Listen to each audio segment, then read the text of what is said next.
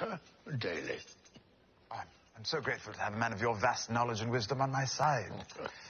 Please. Well, thank you, my lord.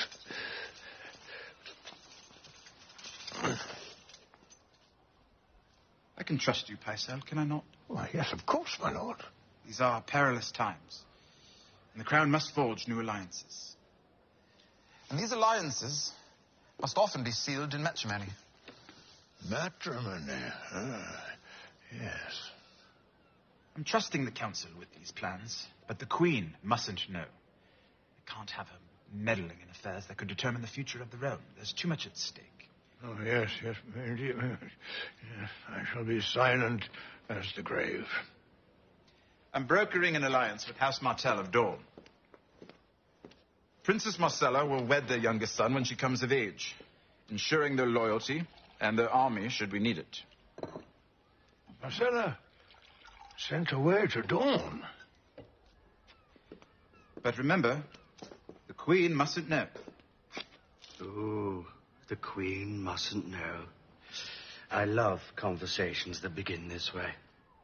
I plan to marry Princess Marcella off to Theon Greyjoy.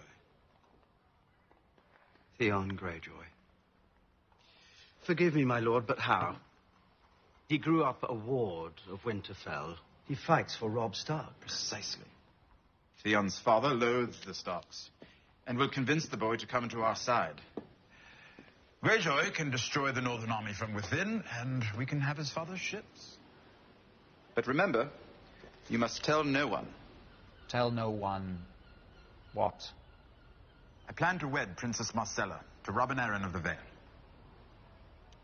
Lysa is not fond of me, but perhaps the promise of a royal match will convince her to let bygones be bygones. She imprisoned you. She tried to execute you, and you offer her son a princess. For men in our position, holding grudges can be an encumbrance, don't you think? And I suppose you want me to broker this agreement. Who better?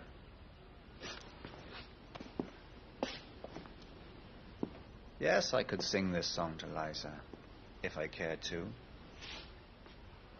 What's in it for me?